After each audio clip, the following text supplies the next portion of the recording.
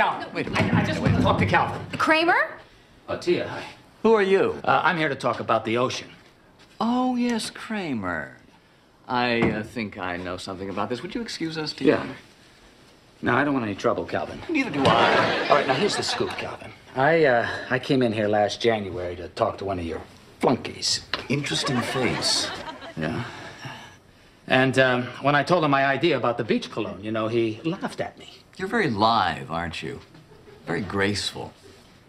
Well, yeah. Sit down.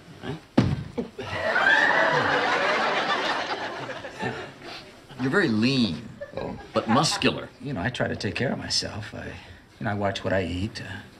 Just recently, I cut out fructose. I think you're spectacular. Oh. About the focus group? I have nothing to do with the focus group. That's your department.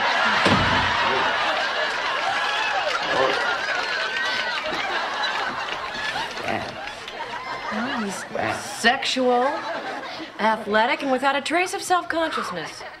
His buttocks are sublime. Of course, his pectorals could use a little work. I suppose we could get him into the weight room. No, let's get him in the studio today. We could send these out immediately.